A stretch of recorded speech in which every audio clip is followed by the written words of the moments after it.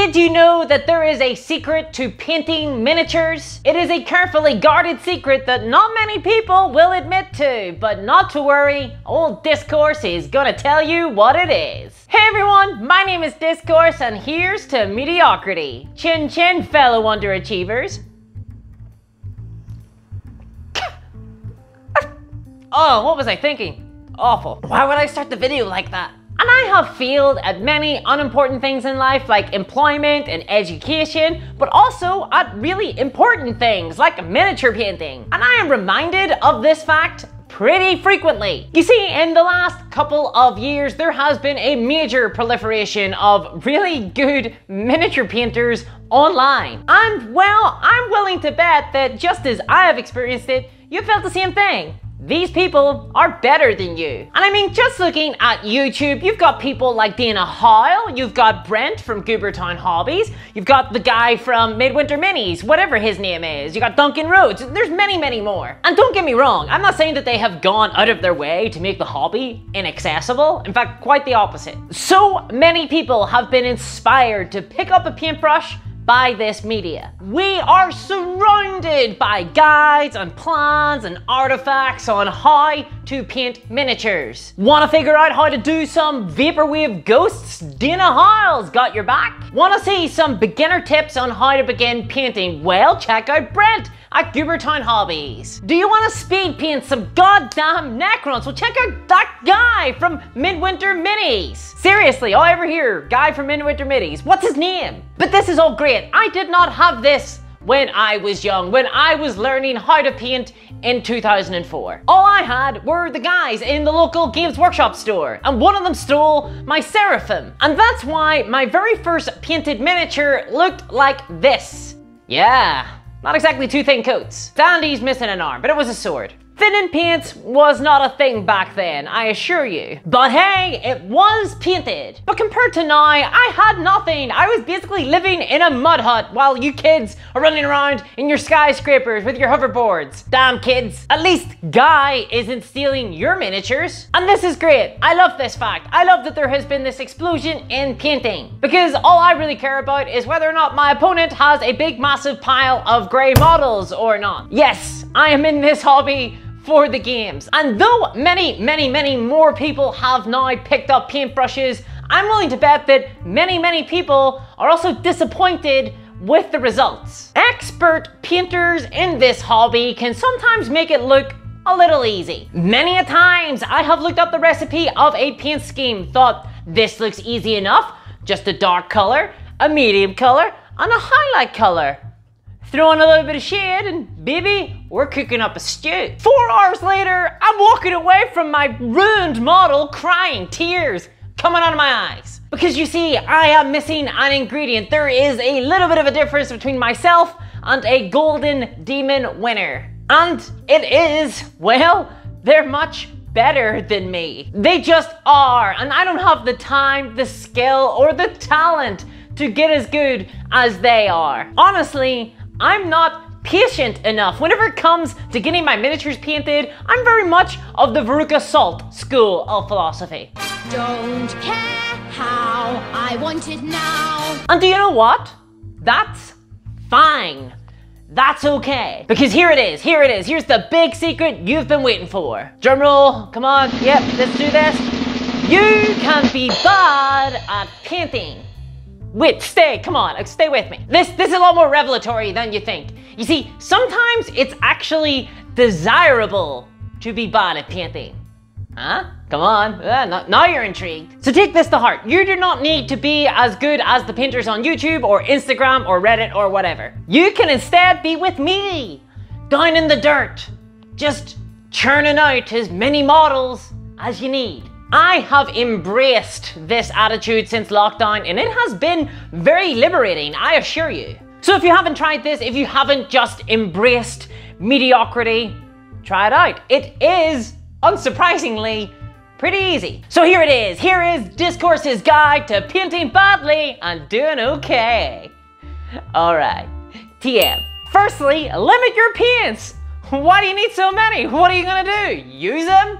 No, you're bad at painting. You don't need them. I seriously find myself very rarely straying from the same 6 or 7 or so paints. Almost all of them contrast as well. So obviously you're gonna need your primary color. I don't know, are your Space Marines blue or are they green? If blue, choose Leviathan blue or Talsar blue, depending on if you want to be bright or not, right? Just pick a primary color, right? Just pick one. Blue, green, red. That's your choice. Oh, and avoid white and yellow. Those colors don't exist anymore as far as you're concerned. But don't worry, you can get away with just painting those things that would be yellow or white different colors. Seriously, you're bad at painting. Just embrace this, okay? Things don't need to be white anymore. Painting white scars?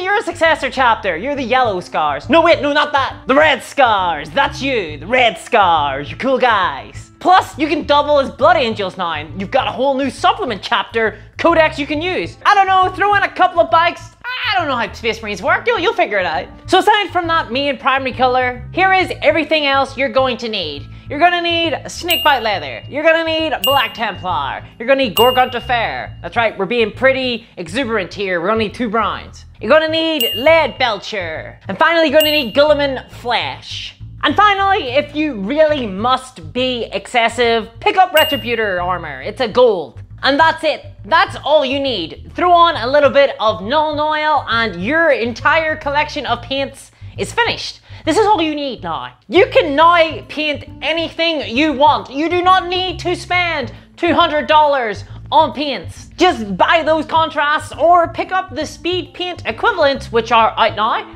Undercoat all your miniatures gray and you are good to go. Slap on that paint in a single layer, and this is why I opened a store and the first t-shirt that I began selling was one thick coat.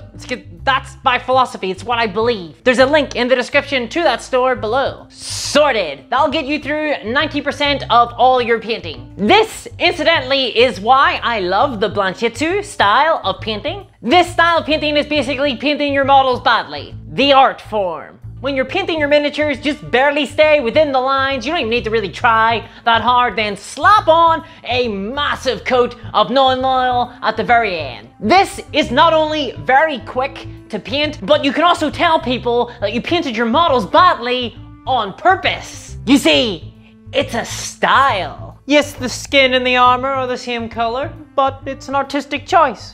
It's intended. It's Blanchitsu.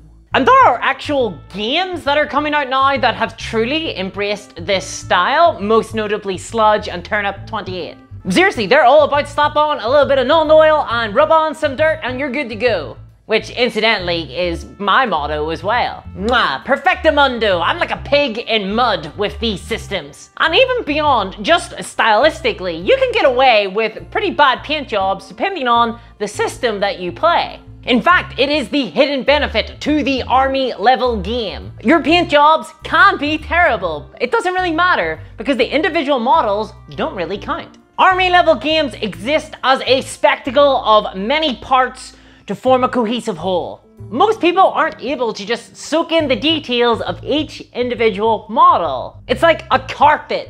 You know? No one cares if every single thread is perfectly the same color. And hell, to be honest, in terms of your time allocation, you're better off just looking to make all the models cohesive anyway. I painted 2,000 points, in fact a little bit over 2,000 points, of Battle Sisters all in a single night. And that was a soul-draining experience. But I walked away from it with a pretty okay looking army. And all that was a little bit of dry brushing that a chimpanzee could do, seriously. Because that is my level of skill when it comes to painting. I am the proverbial monkey trying to type in some Shakespeare into a typewriter. And I documented that all on the channel, so you know, subscribe to the channel if you ever want to see something stupid like that again. Now, importantly with this video, I'm not arguing that you should just turn into a factory line here. I'm not expecting anyone to paint 382 Imperial Guardsmen by tomorrow.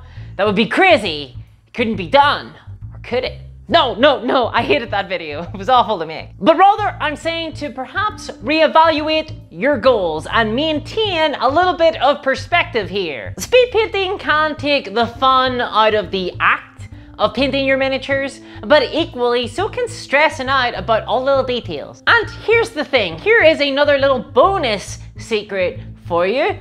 Nobody cares about your miniatures. Truly, I assure you, unless you are a golden demon level painter, no one cares how good you are at painting. Unless, of course, you're painting for a commission, in which case the buyer is probably going to have some opinions on it. So, you know, try a little bit harder, I guess, if you're getting paid money. But generally speaking, if you put up photographs of your miniatures online, other people are going to spend exactly 30 seconds looking at them and then moving on. No one cares about how well your miniatures are painted as much as you will care. So, you know, enjoy the likes when they come, or don't enjoy the ones that don't come. Just, you know, acknowledge that it's kind of meaningless. And more about people's general inability to truly care about the care and attention that has gone in to the painting of a miniature. Another aspect of today's modern life is that we are constantly bombarded by images of absolutely beautiful miniatures. Seriously, 24/7, go on the Warhammer subreddit and you will find the top upvoted posts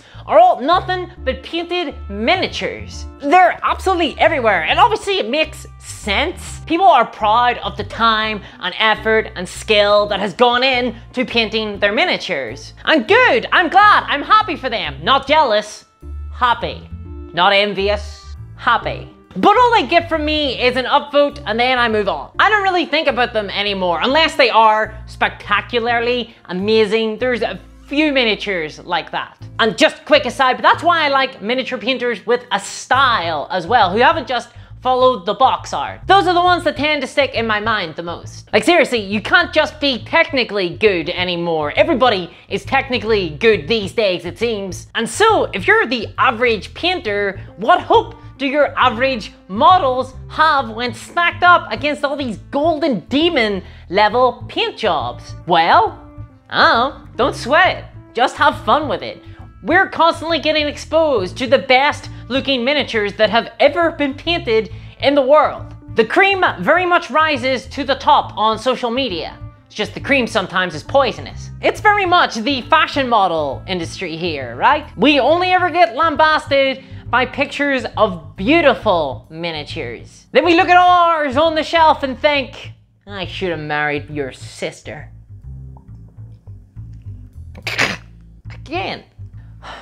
Why'd I do this to myself? And if your goal is to churn out a golden demon level miniature, obviously this video isn't for you. You've got dreams, you've got hope, you've got ambitions. Get out of here, what are you doing? No, stop, come here, please stay. And besides, how many people are actually hoping to achieve that standard of painting? See, I think it's important that we understand why we're painting miniatures and interrogate our intentions. We must have a little bit of intentionality here. For me, for example, I don't like to paint as a purely artistic endeavor. It's why I'm doing a video right now on painting badly. I need to understand why my models need to be painted and I need a date. So I take shortcuts. I don't paint neatly. I don't worry if my paint spills over a little or a lot. I keep an eye on ignorable details on a miniature and, well, ignore them. So I don't paint every belt buckle or every piece of cloth. And God, Games Workshop models are the worst for this. There's always so much unnecessary extra details. Just ignore all those. Straps and buckles and things. Come on, we're trying to run a miniature show here, not a whorehouse. Who designed these things? Rob Layfield?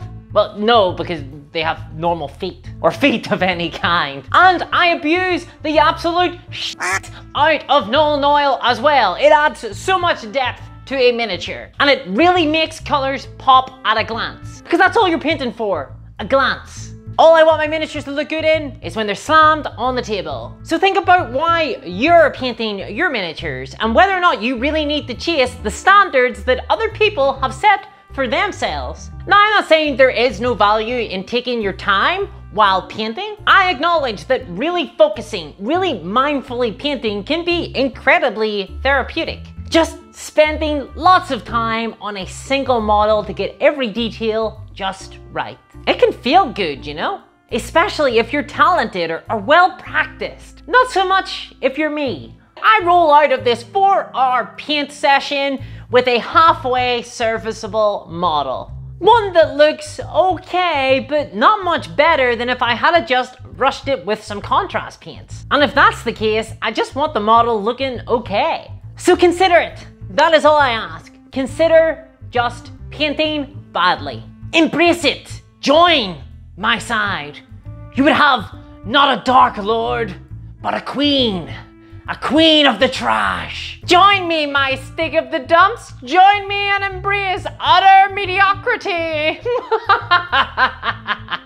Seriously, you might be surprised with the results. In fact, you might find that by releasing yourself of the pressure to paint well, that you end up painting a lot more and a lot better.